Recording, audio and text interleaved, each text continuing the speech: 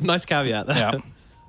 All right. Well, Abed's just deciding not to play the lane anymore. He doesn't want to. He doesn't want to mess around with this meteor hammer, so he's just going to pull the green. What is this? What is this? This is What am I looking at? efficiency. What he's probably going to do, he's going to probably pull the wave here into the big camp and farm that with the flame guard. Both the waves. Yeah. Okay. I just going to farm both waves with the flame guard and the double damage rune. Okay. Yeah, he might just go to the big camp after. If I were him, I would consider it. But Husky is on the move. Not the best hero to deal with it.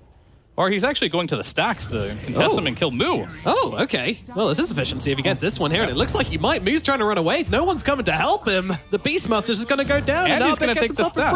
Oh, my God. Or someone's going to take it. Is Fly going to take it? I'm sure